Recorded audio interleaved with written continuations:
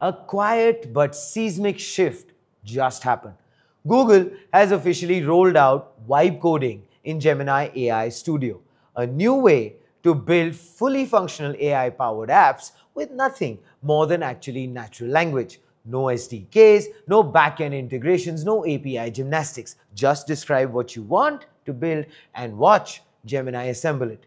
This is not just a developer update. This is actually Google making its biggest play yet to own the creation surface of the AI era. For years, Google has actually built the infrastructure for developers. Now, it's trying to build the tool for everyone else. And here's what actually shipped. Prompt to app. Describe the app of your dreams, a writing assistant, a classroom bot, an image editor, and Gemini wires up the right models and APIs automatically. I am feeling lucky, which is actually a one-click option, and with a single click, generates app ideas on the fly for those who don't even know where to start. App Gallery 2.0, a visual library of pre-built apps you can actually explore, remix, and redeploy. Annotation Mode. This is basically, instead of editing code, users can actually just point and talk to Gemini to make design and feature changes in real time. The Brainstorming Screen. Even the loading screen fields creative prompts while your app is being generated. The goal definitely is quite brutally clear. Shrink the distance between an idea and a working app to almost zero. Vibe coding isn't just about replacing developers, it's also about unlocking everyone else.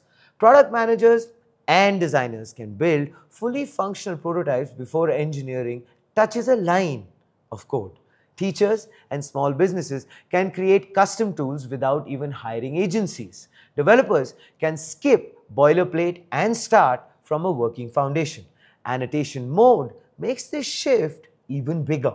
By allowing conversational changes, Google turns software creation from a technical activity, well, into a very collaborative experience. But of course, it's important to understand that, well, minutes to app doesn't mean minutes to production. Let me clarify. Reliability remains uneven. Early testers report, well, looping builds and dependency breaks. Enterprise readiness isn't there yet. Governance, security, and compliance still need guardrails. So basically, lock-in is real.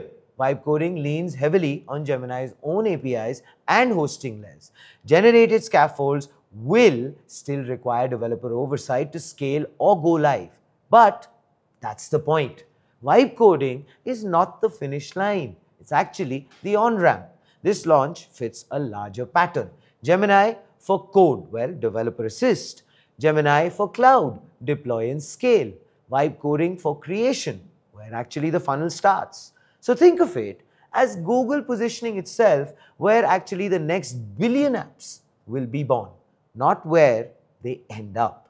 So every remix in the app gallery, every brainstormed idea, every annotation is a user deeper into Gemini's ecosystem. This is lock-in through creativity. So finally, this isn't about writing code faster. This is actually about making code disappear altogether from the first step of the creative process. Please definitely let us know what you think about this in the comments below.